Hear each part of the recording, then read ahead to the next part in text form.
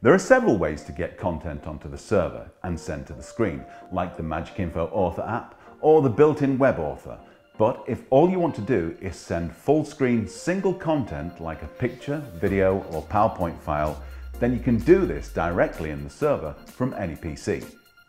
To upload your content, first open up a web browser and type in the address of the server in the following format, making sure that you replace my IP address with the IP address of your own server.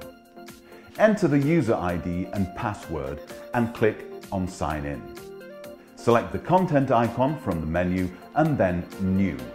Then Upload Content and finally Add Content.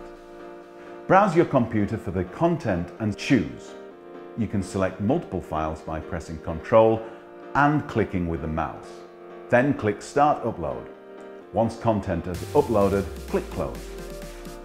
You're now ready to schedule your content.